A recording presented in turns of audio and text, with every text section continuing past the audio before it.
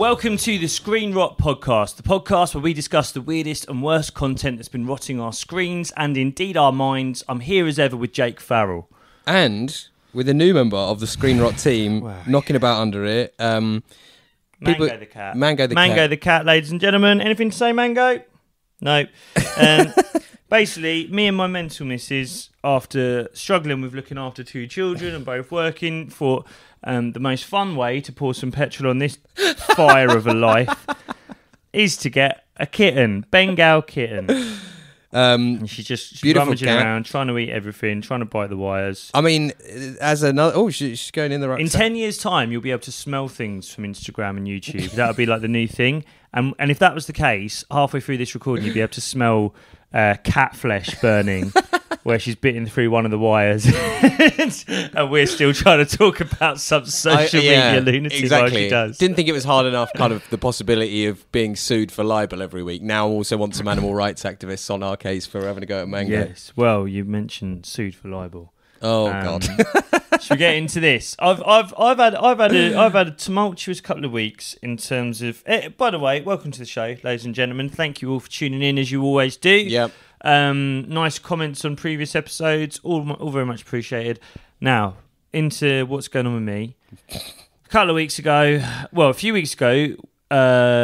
As we said on another episode, I went on another podcast, the Mike and Vittoria Guide to Parenting, told a long story about Conor McGregor that someone told me was true. Now McGregor's offering out the other hosts of that podcast. Around a similar time, I was on the Always Be Comedy podcast, a podcast run by the organisers of a gig in South London called Always Be Comedy. Oh, what's she doing now? She's biting you. She's having a go at me. Bengal. Come here. Come on, Mango. Trying to tell a story about Bobby Davro here. Well, this is it. So I was on their podcast, and you have to sort of what you have to do on their podcast. You have to curate like your dream comedy gig. Right. Now, everyone who goes on there is like, oh, well, I'd have Richard Pryor because he's such a great. I'd have Mr. Lenny Bruce up there. Yeah. So people go, I just think Stuart Lee's so clever. And it's like a more fun way of doing it is to pick a funny lineup. Do you know what I mean? Yeah. So I had Bobby Davro closing, and I told an anecdote which is true, which I think you've told on here or half of on here. Potentially, yeah, about how I did a gig with Bobby Davro years ago. He was like booked to do 20 minutes at the end. He did 2 hours, songs, the works. And then he ended up leaving with, there was a Hindu front row and he left with the mother of the bride, arm in arm. I don't want to imply anything. The reason I don't want to imply anything, right, Bobby's got grown-up children now. Yes. One of them found a clip of this on YouTube, showed it to him. Now, at some point when I was recording this podcast and I was talking about Bobby Davro, I must have described his act as the most amazing thing I've ever seen. Right? Now, this is the thing. Like in a way that a car crash is the most amazing thing you've ever seen. Well, yeah, we've got to be careful because I don't know how much he listens to now. But this is the thing. I'm kind of joking. I'm kind of taking the mick. I'm not saying he's bad, but I'm just saying it was mental. It was the most amazing thing I'd ever seen. I obviously don't remember saying that phrase. I didn't actually log in my brain. The most amazing thing I've ever seen is Bobby Davro, right? I get a phone call from an unknown... Bobby Davro, birth of your 2 kids. Yeah, right. So I get a phone call Saturday afternoon. I'm getting kids' dinner ready, trying to get out the door, go work. I get a phone call, unknown number. Now, I'm waiting for a plumber to come and fix my washing machine. So I think it's a plumber. Sort of estuary accent. Fuck off, Mango. Get out of the water. Estuary accent. Is this Jacob Hawley? Yes. First question. Doesn't say who it is. First question. What's the most amazing thing you've ever seen? Oh no, that's how he opened. I said, pardon? What's the most amazing thing you've ever seen? Who's this? I'm like, just come and fix the washing machine. You said the most amazing thing you've ever seen is Bobby Davro's comedy act. I reply, who's this? It's Bobby Davro. He's got my phone number. Who gave you your number? I'll tell you off mic who did it. It's a comedy promoter who runs gigs in East London and is a bit of an idiot. Oh, right. Dave Ward. Just the comedy world being set alight because Bobby Davro's ringing around everyone he knows going, have you got Jacob Hawley's number? Yeah. Bobby Davro's trying to get hold of Jacob Hawley. And at this point, when he says it's Bobby Davro, I'm like, oh God, like he's going to know I was taking the mick. He's going to be upset. Yeah. He takes it as well as possible. As well as it's possible to he take basically it. thinks I'm his biggest fan. And he's like, it's so kind what he said about me. And bless his heart, he's had a rough year. He lost his partner last year. Sorry He had a stroke start of this year. Sorry to hear that He's as had a well. really tough time. He's really keen for work. That's one thing I should say. If there's any comedy bookers watching this, he was telling me he used to do a lot of Butlins. Butlins won't book him because after the stroke, he's apparently there's an insurance risk. So he's keen. Anyway, So what we'd like to announce is this will be my last episode of the podcast. Thank you all for everything. I've really enjoyed it. 29 episodes, taking it from here, and joining us today, Mr. Bobby Davro. Everyone. Bobby, give him a hand getting in. Move, Mango will set him off. I just want to say one thing. It was so funny. So he was. By the way, this is off the back of me doing a podcast where I told a story about him doing 2 hours on stage rather than 20 minutes. Yeah. Right. I'm rushing to get out the door. He's on the phone for 45 minutes. I can't end the call. No.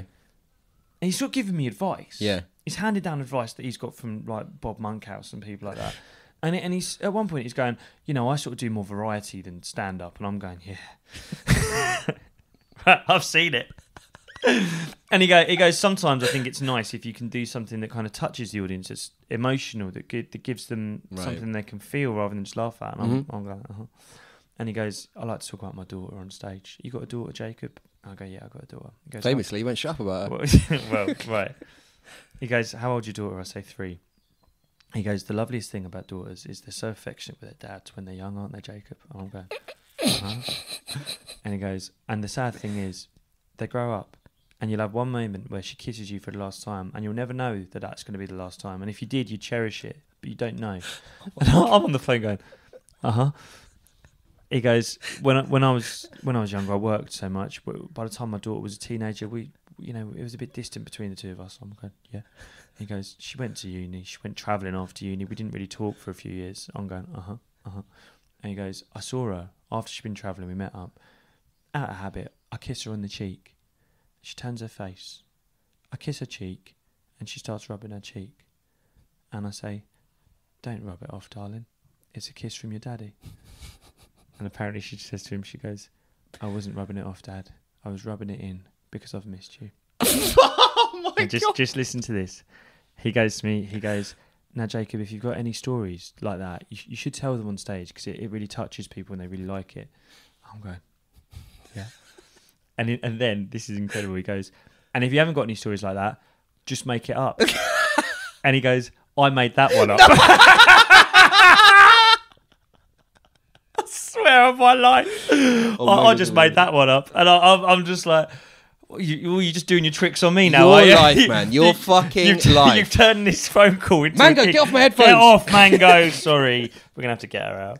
Your fucking lived experience, man. It's right, mate. I've got McGregor going after people I do podcasts with. I've got Bobby Davro phoning me on a Saturday afternoon when I'm trying to feed my children. Sunday, I put a reel up made about up stories Easter. about his daughter. Sunday, I put a reel up about bloody Easter on Easter Sunday. I get some idiot messaging me or commenting, being like, I'll be down a pub near your house soon. You could come and, if you want to slag off Jesus on Easter Sunday. Yeah, me and Meg will be down there in 10 minutes and Bobby Davro's this coming is the and all. problem. I've told you already, but I got drunk and started pretending I'm a traveller to scare him off and called him all day. Look, I'm stressed. Yeah, you're stressed. The one thing that's making it better, the one thing that's keeping the 5 hairs on my forehead is dense. The finasteride and minoxidil. You can now use Bobby Davro 30 at checkout. No, I'm joking. Jacob 30 at checkout. You get 30% off. I don't get a penny. I just wanted to help the writers keep their hair on their heads. Anything else we need to talk about, Jake? I'm back on tour soon. Northampton at the end of April. If you want to come to that, plenty more dates around the UK. We're doing a live show of the Screen Rot podcast. We're going to be doing that. We're going to be bringing a fucking cat with us because she's Mango's shut coming. up.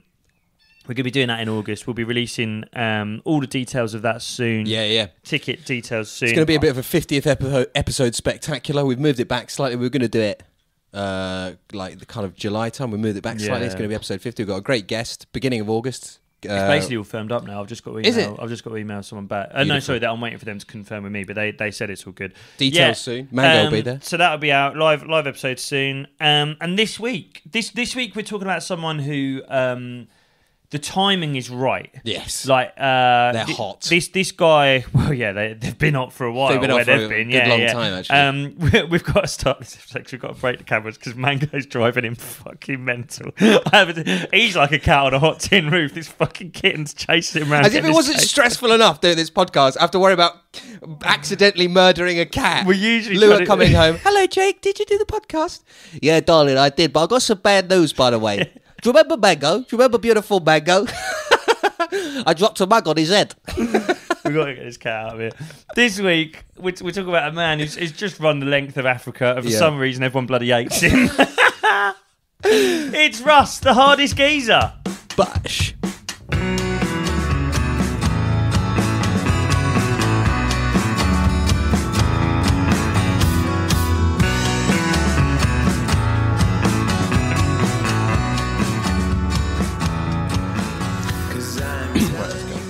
Oi, get on this. Please. The hardest geezer has just completed one of the most notorious and remarkable acts of charity that has been completed in the last few years. And no one likes him. And we need to work out why that is. So the hardest geezer, for anyone who hasn't seen this guy, young ginger guy, I think he's from Worthing. He's from Worthing in Surrey, yeah. That's it, right. But again, similar to some of the ones we've done recently, just a southeast of England. Yeah, suburban. I really don't like using the word geezer, but he wants us to. I mean, he's famously cool. And so, yeah, his name's Russ Cook. His name is from Worthing in Surrey. Yeah, and he basically started this thing a year ago now. Yeah, maybe even more. Maybe longer. I think he's been out there for ages. Just under a year. Okay. It's just under a year, where he set himself the challenge of running the length of Africa. Mm-hmm. He's filmed himself and documented it, and he's got a van full of videographers and people documenting. It's absolutely mad. It's mad, and people don't like him. Yeah. But where do you think that's come from? Why do you think that is? Well, I've got some theories. We've got 45 minutes to get into it. We have got 45 minutes to get into it. The first thing I want to throw at you, he's a ginger guy. Yes. Now, you're a ginger guy. I am a ginger guy. You grew up a ginger guy. I did, famously, yeah. Do you think that's it? And you're not that ginger. Do you know what I mean? Okay, this maybe speaks to my prejudices. I don't think of you as ginger. Do you know what I mean? I would be mates with you if I did. No. But I've got people in my life where I'm like, he's ginger. Proper ginger, right? She's ginger. Right. You're not really that ginger. I'd say your hair colour's closer to a sort of brown strawberry blonde. Yeah. A rust. You could call it a rust. But you're not as freckly as like this guy is orange. Russ, Do you know what I mean? Russ Cook is ginger. This guy is fucking Garfield. Yeah, This guy's really ginger. And I do wonder if people have a bit of a issue with a guy that ginger calling himself the hardest geezer. and I think that's kind of the joke. Well, yeah, I think the names definitely rings a bell. And I think it's good you brought this up because, I mean, without doubt, the most prevalent and horrendous bigotry in our society today is against gingers. That's not even close. Right. So that used to. I actually do think that used to be true. Like in the 90s. In the 90s, I think the Black British community might have something to say.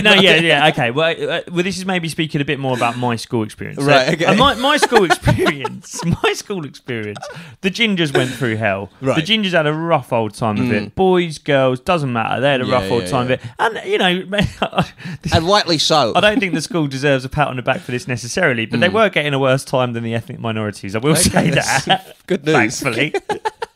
My mate Chris Tan, who I spoke about previously with the Malaysian dad. Gabby Tan. I wouldn't want to speak to this, but I don't remember Chris receiving any abuse, whereas my mate Jonathan Purdy, a.k.a. Ginger John, got plenty. Yeah, plenty of Patrick O'Shaughnessy. He's still Ginger John. Yeah. He's still GJ. GJ. And he, you would classify him as, I mean, I've met Purdy, lovely bloke. Yeah, proper ginger, I think. Well, I think it fades as you get older. Does a little bit. He was, I mean, the thing is, he was skinny as a rake and he had glasses. Yeah. So it was like ding, ding, ding. And actually, he did incredibly well because he didn't get bullied at all. He was fairly popular, but he was ginger. He was ginger. And it gets some ginger jokes, right?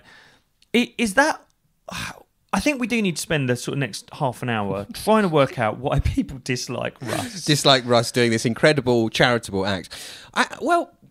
So with you've put your finger on something with my. Is it because he's ginger? Do you think? I think part of it is because he's ginger, and I definitely didn't experience the full ginger abuse experience when I was at school. Do you think it's because you weren't that ginger? Because I was halfway there, right? Yeah. And it's like, when they say if you get attacked by a lion in the jungle, you don't have to outrun the lion, you just have to outrun the slowest person in the group. That's the do you know what I mean? Right. And that was my experience. There was at someone school. more ginger There was than a you. couple of people more ginger than me. I went to an Irish Catholic school. And you can better believe there were some gingers there. There was some many Irish descendants there with who were more ginger than me. But I did get ginger abuse. And do you want to know what? I bottled it. I dyed my hair blonde. It was the David Beckham era. When he had the highlight. Did you really? I went full highlight. My mum used to do it at home with the cap. No way. Yeah. For I think 13, 14, 15, those regions, I was peroxide Do you know blonde. that's incredible. I wasn't ginger, but I did exactly the same thing. Did you? Yeah, my mum would do the cap. Yeah. I was a bit younger. I think I was about 11 or 12. I've got pictures of me on holiday at a caravan park. Like fucking my dad's England shirt. So I'm wearing like a dress, and I had the Mohican. Nice. I did the highlights using the cap, and then at one point I just had the fringe blonde. I don't know if any celebrity had that, or whether that was my mum getting creative after 2 bottles of wine one night. Jake, come over here. Yeah. The cap had broken. David Beckham was the most kind of, I think, prevalent like fashion force of our. Oh mate, yeah, he was the one. And I think because he was a footballer, you felt you could do it. Yeah. Do you know what I mean? I mean, metrosexuality was a thing back then. We're getting off topic now. We're way off topic. Early noughties metrosexuality, Jude Law, that kind of it was a good time. And I think Russ is experiencing a bit of anti-ginger prejudice because.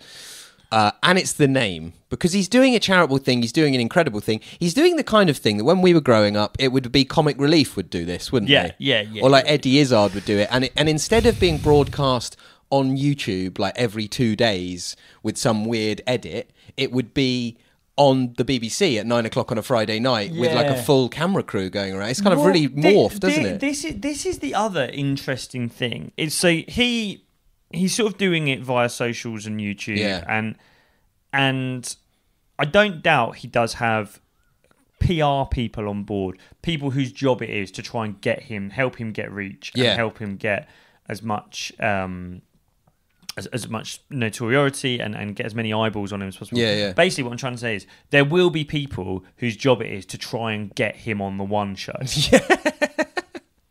And I don't think he's going to get on the One show. Do you not reckon? No, I don't think it. And I haven't seen, like, what should be happening is Good Morning Britain should be Zooming him. I think they are. I don't think that's happened much. I think I've seen a couple of like outtakes of him doing BBC There's been a little breakfast bit, but I do think that by and large the mainstream has kind of rejected him. And it's... I guess if there's a theory that I'm trying to propose with this episode, it's that if you're annoying enough, it doesn't matter if you're running a continent for charity. People aren't interested. And so I think there's a few. I think or people are interested, but they're interested in being like this fucking. I just see so much on Twitter of people being like, "Oh, this guy again, fuck off, this guy." There's also a lot of people who think it's bollocks. Because there's been times where he's disappeared for 3 days and said it's because a tribe took him. And I do think that might be true. Like I don't think it's bollocks, but there are a lot of people on Twitter who are like, this is definitely absolute rubbish. And he replies to them. Yeah. I mean, God knows how he has the time. He's running like 60 kilometres a day and then replying to 500 tweets calling him a liar. I will go on record. I think this is all real. I think it's legit. Yeah, I think it's legit. And I can see why. I mean, it is really one of those things with the internet. Like, no good deed goes unpunished, does it? Yeah. Like, you could be... There is no... Can you think of something you could do where you would still not get some bloke commenting being like, you're not fucking doing that? It doesn't matter. It doesn't matter. And it's actually really funny. Jim, we did an episode a few weeks ago on Davis Clark. The American kind of like crazy, dialed dead behind in. the eyes, kind of like, I'm dialed in, everybody. I'm about to have a good meeting. And you pointed out that one of the first comments on one of his videos was someone being like, have you ever done anal? And it's British. I guarantee you that was a British person's dinner. It's such a British thing that it doesn't matter. I think it's as soon as you try and position yourself as kind of like worthy, someone will cut you down. Someone will go. If you tomorrow was like, hello, I'm Jacob Worley, and I'm going to go around every children's hospice in the UK delivering presents for the rest of the year, someone would be like, you're not fucking doing that. That's not real. So someone would call me a cunt. Bobby Davro would be ringing you up again. Someone would say you're not funny. Bobby would just come through the drive. Bobby needs... He keeps asking. Channel 4, if you're watching, Jacob Hawley and Bobby Davro delivering presents to children's hospitals. Who says no? I hadn't actually thought of that. That's a good idea. To stroke victims. Bobby Davro. Me and Bobby running the length of Africa. I'm fucking eating tarmac. The tribes are trying to cut his head off because he's done a 70s joke. Oh god, no. So sadly, Bobby succumbed to dengue fever 2 days ago. 1 day into the mission. Yeah, you barely got out of the port. They've taken to him. Bobby's doing panto in the Congo. Bobby's. He's doing multi-role play. He's doing all the characters at once. Bobby's doing Widow Twankey and Buttons and Peter Pan. In Brazzaville, in the Brazzaville Arts Centre. Let's watch a clip of Russ. Let's. So what we're going to do? We're actually going to watch 2 clips now. We're going to watch the clip that he released to kind of announce this expedition, this journey he's going on, running the length of Africa for charity. We're going to watch that, and then we're going to sort of go. It's kind of like how it started, how's it going? How it started. This is the first one. When you're growing up, you're told what you can expect is this. Go get a job. Very kind of well-made, manicured clip. Try not to drone shots. But if you did fuck it up, Russ is looking surprised. And then like the hardest geezer. He's got tats all over him. I'm going to be the first person to run the length of Africa. And the first thing your mate says is, how the fuck are you going to do that? Yeah. You're ginger. You haven't got much in the pocket. Reference to the ginger. And your safari vehicle is more of a school bus. This is Russ. He's got a kind of odd smile, I will say that. A slightly scary smile. Online, the unlikely amateur, hugely talented, but with no formal training. I feel like so much of the smile and the banter is so forced. It's very forced. I think that's why people don't like them. To run the length of Africa. He will face jungles, deserts, war zone, and wildlife. From a complicated childhood with mental health a challenge, Russ is going to run for his life. I'm sorry, I'm sure he's had a difficult time, but a complicated childhood. That's such a funny way of putting it. How was your childhood? It was complicated. Anyway, that's how it started. So that's a perfectly manicured, well-made kind of promo video, effectively. It's like a wrestling video almost. Beard trimmed, fresh tats face, everywhere, and he's got drone shots of him running in this beautiful sunlight. This is 300 days later. Day 337. He's got goggles on. If you're not watching, his beard's fucked. With another sandstorm this morning, sucking oxygen, chewing sand for breakfast. They're trying to get me gone, but they just can't. I'm too damn ferocious, boys and girls. He looks fucking mental. Ago. See you in Tunisia. So for anyone not watching there, he's got swimming goggles on to stop the sand going in his eyes. Yeah. His hair's kind of long and fucked, and he's bless him. He needs to use Jacob 30 at the checkout. and fair play, he's had a stressful year. And he's not got Mango the cat to deal with. He hasn't got Mango the cat trying to eat his microphone wire. He's got his beard tied up, sort of almost with like a hair clip or something. Yeah. He's got, like he's in a mess. Yeah. But he's done it. Like what you have to say, fair enough. Anyone doubting the legitimacy of his claims that he's run the length of Africa, he does look like he's run the length of Africa. He looks fucked. Yeah, he does. And he is, like you say, he's doing like 75 kilometres a day. Yeah. That is mental. Yeah. Do you remember Eddie Izzard? Or she's called... Yeah, they were called Eddie Izzard then. Every episode we get into this. I'm obsessed with I think we can refer to them as at the time they were called Ed. No, I think they're still called Eddie. Oh my god! I don't think they're that bothered. Right? Okay. Eddie Izzard went. It's not even relevant. Why have we brought it up? Eddie Izzard ran marathons every single day for ages, and then now they're doing Shakespeare. Maybe Russ should do Shakespeare. I don't know where I'm going with this. Again. Alas, poor Yorick. I knew him well. God. They're busy actually, aren't they? Who? Eddie Izzard. Just say Izzard. Let's go with Izzard. Izzard's busy, aren't they? Man. Yeah. Anyway, back to the hardest geezer. Somehow we're in safer territory talking about the fucking hardest geezer running the length of Africa. Can I confess something about hardest geezer? So I started watching the videos on YouTube about 3 or 4 months ago. Did you actually watch the YouTube? So I you watched the the full YouTubes, length? yeah. Okay. They do about 20 minutes. And at the start, Emma would come in and be like, what the fuck is this? This is pathetic. And she would constantly, she was obsessed by how dirty they were, because they are dirty. So when you mean they're dirty, he's dirty and his mates are dirty. Him and all of his dirty mates are in they're in Africa, yeah. And they're living out of a van. It's tough, yeah. But she thought they were disgusting, basically. She thought they were gross little uni boys. And a lot of the banter... Oh, they are so uni. She's so right. A lot of the banter is like, I just done a fart and stuff like that. And whatever. And like a lot of his shtick. And this is the thing.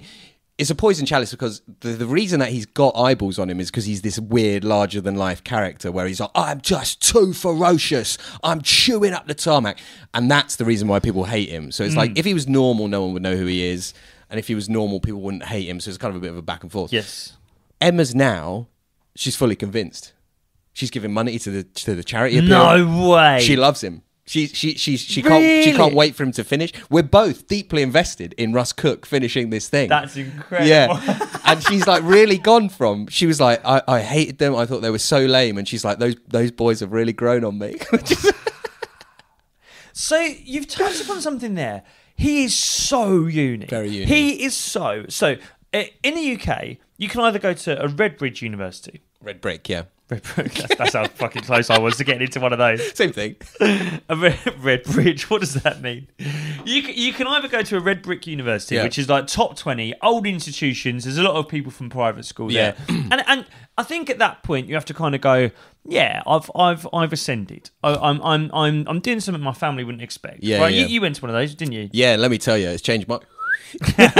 No, but I think you go there and you're surrounded by people who either went to schools like ours and did incredibly well, or went to posh school. And you kind of step it up a bit, don't you? Behaviour wise, do you know what I mean?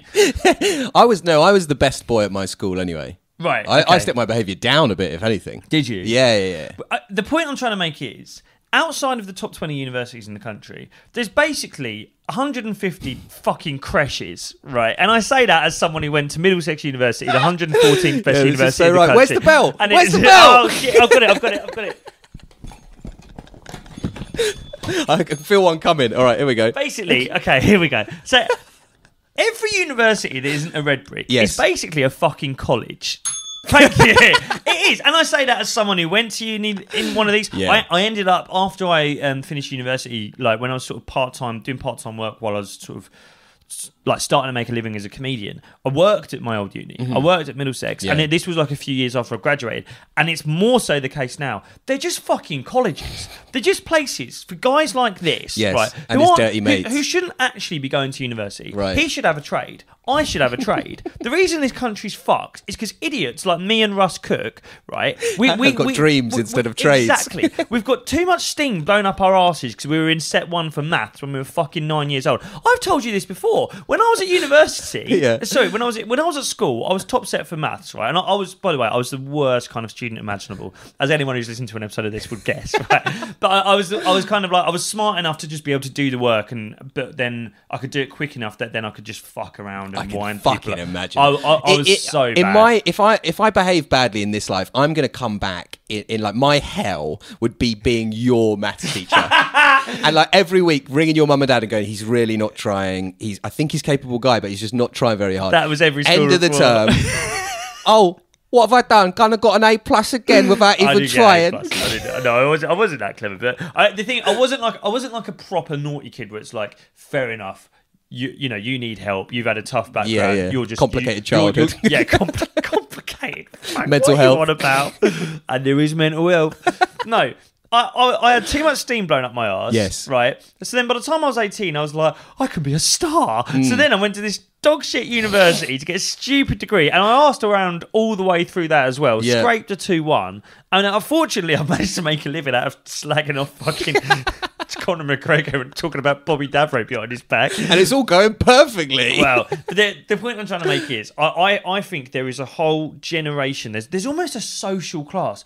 I almost want to call it the 2-2 class. Right. Where and it's people who are bang in the middle of being working class or middle class. Yeah. Right? They definitely sort of speak a bit like this. All right, mate. Yeah, sweet. But they're not from council estates. They're not actually working class. Yeah, right. No one ever struggled in their life, and that's also a big north-south divide. Obviously, in the south, working class people love Margaret Thatcher because she's the reason they all own houses. Yeah, right. It's not like up north where they closed the factories and the mines. Yes. I don't know if your parents are like this. My dad fucking loves Thatcher because he managed to buy his council Yeah, house. my parents were the generation. It was their parents that bought the council did that. houses. Okay, yeah.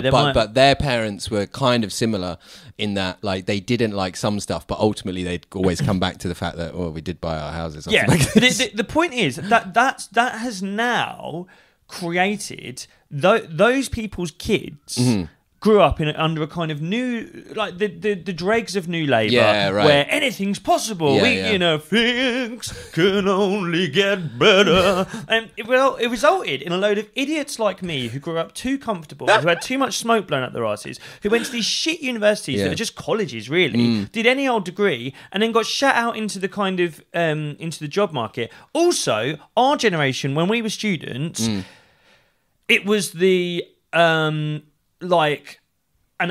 the writer who we've referenced on this, Clive Martin, there's a Vice writer called him, and it's he was like how a sad generation of lads had to grow up, and it sums up me and Russ Cook so much. It's like when we were at uni, it was like the proper like Yoonay Lad, lad Bible generation of, you know, everyone was on Facebook and your Facebook feed was full of students and lads going to Magaluf, doing stupid stuff. Everyone was really hench at the time. Everyone was wearing like vests and stuff like that. And it was like, you won't believe what this lad did next. And it's drink a fishbowl, vomit everywhere. There's no repercussions. Then you get shut out into the job market. Yeah. There was no jobs. So, we were into Cameron's austerity. Yeah, just off the back of the financial crash kind of time. And now all of those people who were like idiot lads who just arsed their way through school and college, went and got a shit 2-2 degree, right, in nothing. A Desmond, as it was called at the time. Right, yeah, Desmond 2-2, right? And now they're, loaded up to their eyeballs in debt. Yeah. There's no work, there's nothing like that. They're now all paying 850 quid a month for a room in a house share in London. They're all approaching 30. They can't afford to have kids. They can't afford to get on the housing market. And so what do? They run the length of fucking Africa just to try and become a YouTuber. And that's kind of where I'm trying to go with Russ. Russ, there are so many lads like Russ Cook throughout the UK. The thing that's happened with him is he hasn't just accepted, okay, uni was a laugh, but didn't do anything for me. I was shit at school, blah, blah, blah. Things you now, just get your head down a bit. Try and earn a bit of money from a decent job. Just got to live with it. What he's done is he's gone, no, just because there's no job market, just because I don't have any discernible talents to make me a star, it doesn't matter. I'll be a YouTuber. Yeah. That's what's happened for so many lads. So many kind of like, I went to uni, I thought that would do it. That didn't do it. Now there's no jobs for me. There's no houses for me. But it doesn't matter because I'm going to be a star on YouTube. And what I'm trying to say is, Russ has courted this fame for years. He has. Sorry, I know I've just spoken for about 9 minutes straight. I could have just been dinging the bell the whole way through there. But what we're going to watch next, he's been doing these kind of like, I'll do a challenge on YouTube for years. None of this happened by accident. And this is a big theme, actually, of other people. Remember when we spoke, we didn't do an episode about Jordan Peterson, but we talked about how he'd kind of got what he always wanted. And there were other people that had got what they always wanted. Russ Cook is the same. This is a video from back in the day of him doing the beer marathon challenge. Yeah. Right, who are you? Hardest geezer. What are you doing? We're gonna run a beerathon. This is 2019. Which is 26 miles, 26 beers. So it's a beer a mile? 1 beer per mile. Run 4 laps of the track, stop, chug a beer, do it, repeat 26 times. Why are you doing it? Very bad for your health. Funny. Funny. This your warm up? Oh, there's a lot of getting sick and stuff. But how lad Bible is this? Russ. How Yoonay Lad is this? It's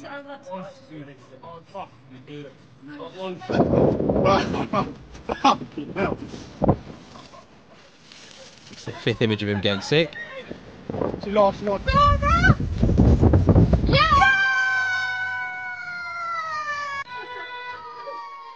Right. So he did 26 miles, 26 beers, And this is before the kind of, I'm a wholesome self-discipline, I'm going to run Africa. This was his first attempt at going, if I act an arsehole on camera and then run a long distance, hopefully I'll be a star. Yeah. Hopefully I'll be famous. Now, the question I want to ask you, how old do you think he is in that video? He looks quite old. I don't know if it's the beard, but is he 24, 25? I'm going to agree with you and guess that he's mid-20s. Yeah.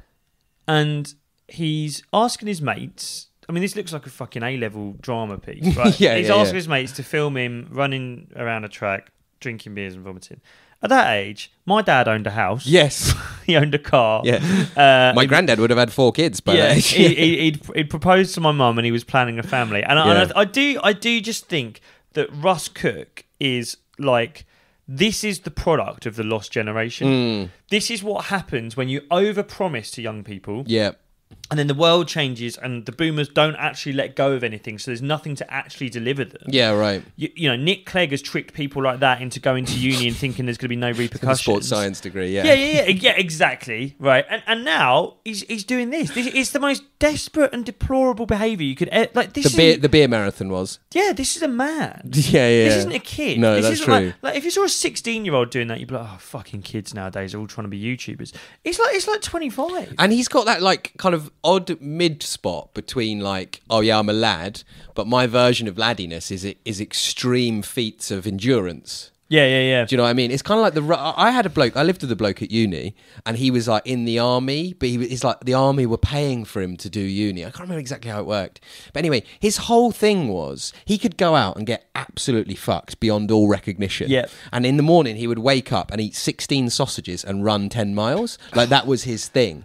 It's literally like Lad Bible sent out packs to these guys being like, how to be a legend. Yeah. Right? your mate is eating fucking sausages and running. Yeah. He's doing that. I had a guy in the room next door to me at uni who his whole thing, he could eat 2 large Domino's pizzas in one sitting. And like, people in the campus would all come and watch. People would film it. And it's like, wow, Matt's just done too. He's like, yeah, and what? And yeah. What are we doing? But that's you've hit on the really fascinating thing about Russ, because he's basically had to position himself as that to get eyeballs, right? Yeah. So the first thing that he's doing is this mad Lad Bible shit. He's vomiting everywhere because of the of the beer and the whatever. As it's gone on, he's become, and this is why I think Emma has warmed to him and his little gang of dirty friends. It's become much calmer and more normal the further they've gone on. And that's what's happened to this generation. and honestly, I honestly think that's exactly what's happened to everyone in their late 20s that I know now. Right. Everyone has done this exact arc. This arc right? of madness. Like arse around at school, get to 18, don't know what to do yourself, so you go to uni just because everyone tells you to do that. You come out of uni, you don't know what to do yourself. You then do this exactly as you say, this kind of like, how to be a legend, go crazy, drink at the weekend. And then I honestly think 2 things happened that hit that generation that turned them into these kind of like semi-woke, kind of calm, like self-discipline. You've got to look after mental yourself. Health, yeah. Right. So it's 2 things: Corbynism and mental health. Honestly, I honestly think that's what hit them. I think grime for Corbyn, not specifically grime for Corbyn, but suddenly. Like, Corbyn did hit that generation. Yeah. Oh, you guarantee that Russ Cook, your mate at uni, and the guy and my mate who was eating pizzas, I guarantee Domino's. Every single one of them around 2019 would have done a status being like, do you know what? Yeah, Jeremy Corbyn could actually save this country if any of you would just give him a chance. And then someone said to them, do you have mental health? And they went, probably. And now... Now they're running the length of Africa. Now they're doing it, but now they're doing things for charity. But he's gone yeah, exactly. Well, this is the thing. Anyone who hasn't gone this far is just doing Tough Mudders. I was going to say, it's like they are doing he's taken it to the nth degree. Yeah, he's like, I wouldn't be surprised if this idea was formed. I don't know this in any way. This is an alleged. If this idea was formed whilst they were on cocaine. yeah. Well, it's and it would have started as, should we do a Tough Mudder next year? Wait, what about, we could run the entire leg for Europe. Yeah. No, wait a minute, we could do the entire leg from Africa. I guarantee there was a morning after at some point where he turned to one of his mates who held the camera, be like, "We haven't actually said we're going to do it, are we?" Who set up the Just Giving page? What'd you do that for? What I was going to say was, it's either that, it's either him and his mates at 4 in the morning were like, "You should run the entire length of Africa." People love that. Because Corbyn also said that Africa is struggling. Right, it's either that or he somehow managed to like blag a kind of like junior influencer meeting with like some Lad Bible people, and he was like, "Listen, I've been doing the running, I've been doing the vomiting, I've been the legend on camera. What else do I do?" And they're like, "Do something charitable, Russ." And he's like, "Right, okay, Africa, bosh." Now, and this is to go even more kind of quasi philosophical with it. That is something all of. Like what you pointed out, that they get calmer and they get more kind of like palatable, but also like socially aware and self-aware. It's those two things. They're suddenly much more aware of the world and the ills of the world and injustice and trying to do something about that. And then also they become very introspective of like, I do have my moments, you know, and I can be bad, but I'll do my best. I'm meditating now, right? That is the product of these people growing up in a society that is still inherently Catholic. Right, guilt. It's influenced by guilt, shame, and sorrow. Yeah, it's because they've been through this arc of in their early to mid 20s doing all this mad shit, trying to be a legend, right? And now they're like, "Yeah, no, I do feel bad about that. Actually, what am I gonna do? Do a status about Corbyn, run the length of Africa." It's literally that. Like it's honestly, it's. I love how in your mind there are only two versions of like showing guilt or shame. One is posting about Jeremy Corbyn, and the other is running the entire length of Africa. There's nothing in between. But it's a bigger version of the same act. And it's also that, like you said earlier, they kind of a lot of people, and this is I was probably just on the good cusp of this. People that came later had it much harder than me, I think. The promise of this world: go to uni, get a degree, it will get you a job. And it's like, none of that promise for people like Russ really came to anything. There's no, like, what's he meant to do? He can't buy a house in Worthing with a sports science degree. As someone who did do that exact... I went to a uni that I mean, for all I know, he went to fucking Cambridge. He definitely didn't. But like, I think I would have gone for a similar thing to him. You are fucked. You're looking around going, what are we doing now? Oh God, I'm not qualified to do any of the jobs. Yeah. And and most people do just do a tough mudder. Yeah.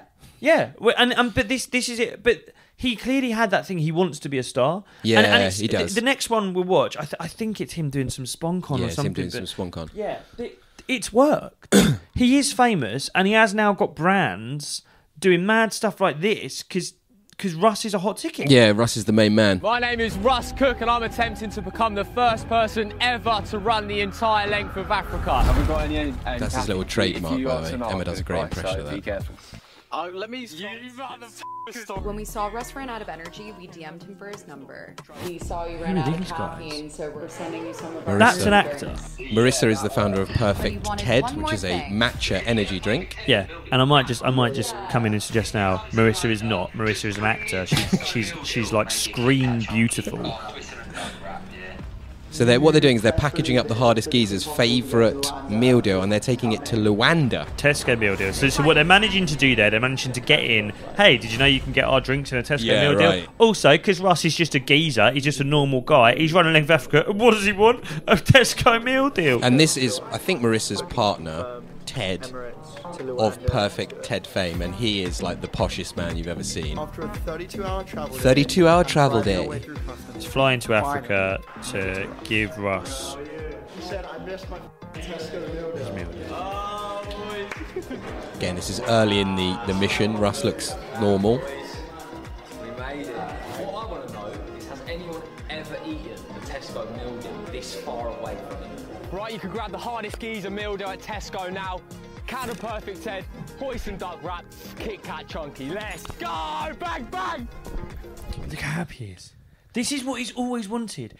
Like, that is some of the most bleak SponCon I've ever seen in my life. They're hijacking a charity mission to advertise the fact that you can buy this poxy energy drink as part of a Tesco meal deal. They're pretending that a man running the length of Africa for a year wants a hoisin duck wrap.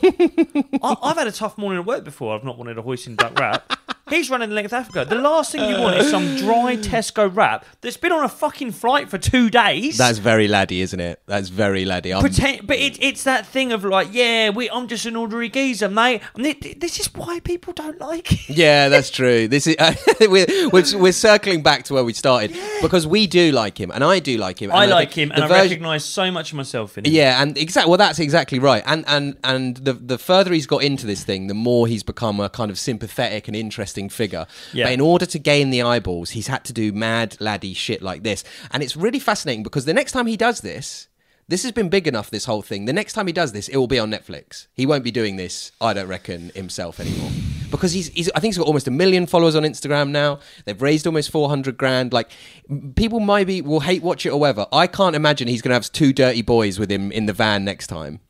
I agree with you. The production costs will go up. Yes. I agree with you. He'll do it again. I definitely think he'll go. He might start next week. Yeah, I mean, we could take bets now. What do you think? Antarctica, something like Asia, that. do whatever. Do some kind of river, run the Amazon or something. I don't even know if that's possible. But this sounds horrendous. 400 grand is shit.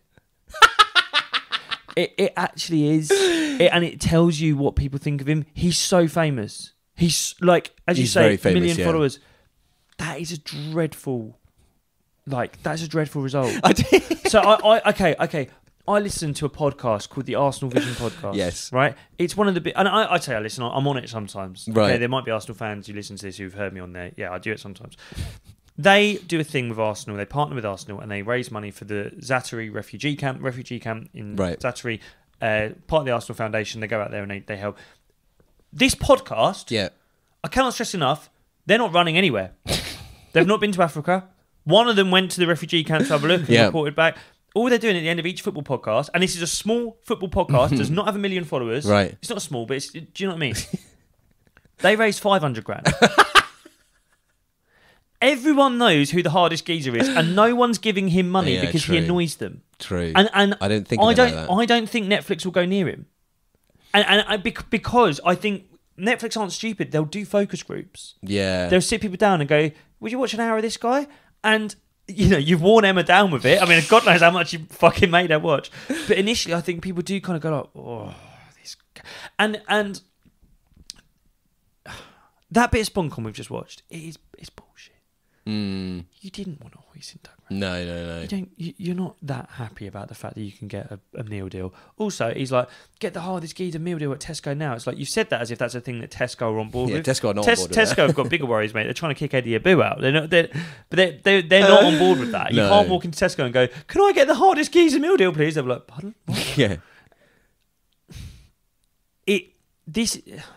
I feel for the guy because he's a really nice guy. Yes. Right? I think he genuinely is. I think his heart's in the right place. I do think he's doing this for charity. Fair fucks to him. He's not giving up. And I do think he's been abducted a couple of times. I think he did have one thing where there was it was pretty There's pretty been dodgy. gunpoint. There's been passports go missing. Yeah, right. He's had to fork out a lot of money to just stay on the road, to pay bribes, to try and genuinely to keep going. To live in a fucking van for a year. Yeah, but it's I genuinely do think and we grabbed that bit of SponCon at random. But he's doing a lot for that energy company now. And I honestly think if you'd have showed the first clip to someone, someone who would have looked down on him, some kind of one of the Vice lads or whatever, if you'd have gone, what do you think's going to happen? They'd be like, within 6 months he'll be doing bloody energy drink adverts and it'll just become some opportunity for SponCon. And it has. Yeah, like everything on the internet, that's where it ends up. Yeah, and it is. I don't want to say he's sold out because he hasn't sold out. We have to point to that. But no, I think it's interesting. Yeah, and it's like he's had to, it's almost the opposite of selling out, where he's had to in order to sustain this thing, in order to pay the editors, in order to buy food, he's had to do anything and everything SponCon-wise. Yeah. Whether it's the energy drink or all sorts of stuff. I think next time, it'll be interesting to see where he goes, because the next time, I think, like you say, maybe it won't be Netflix, but I don't think there'll be that pressure on the next one. Will he be more himself, or will he be... Because I think the caricature of the hardest geezer, ferocious ones and twos, here's a perfect energy, that's a function of desperately trying to get enough money to keep going. Do you know what I mean? Or maybe that is just him. But I guess we'll see when he's running Antarctica. I think what people want is for him to break. I think that's what people want, and I think that's why people are fed up. I think because he's actually going to finish it. Because he's going to finish it, and he's doing all right. And he has stayed positive. He has. That's the thing. He's a real. I mean, that's what his book's going to be. He's going to be talking about positive mindset. He will make his money on the after dinner speaker circuit. 100%. Yeah. The amount of things being like, there'll be 50 fucking recruitment consultants in Worthing in a function room in a service station, and he'll get wheeled out to be like, when you feel like giving up when you're trying to close a deal, I didn't fucking give up when I was getting held at gunpoint in Rwanda, right? but he, where was I going with that? Oh no, the bell's disrupted. The bell's slowed me down. No, positive mental health is going to be his thing. Positive mental health is his thing, and I think if Russ Cook proves anything, it's that none of us actually want that. And deep down, we are a cynical, nasty nation. Yeah. And if you hold your hand up and go, I'm going to run the length of Africa, you better do some fucking vlogs where you're crying down the camera, worried that you're going to get eaten by a lion. Because otherwise, we hate you. Every day, Emma's tuning in, hoping to see him get airlifted to hospital with a broken leg. I think that's what people want. And I honestly think that's what winds people up, because he keeps smiling. He stays positive. What a message. And he's not only stayed positive, he's going to do it. He's going to finish. Big up the hardest geezer. Big up the hardest geezer. And do chuck him some money. If anyone's got a bit of spare cash, do chuck him some money. Yeah, why not? He's done it. And he's, like you say, he's stayed positive throughout. We hope you stay positive this week. Yes. We'll be back, if Mango the cat is hopefully still alive when we leave this room, next week. See you soon. Chat soon.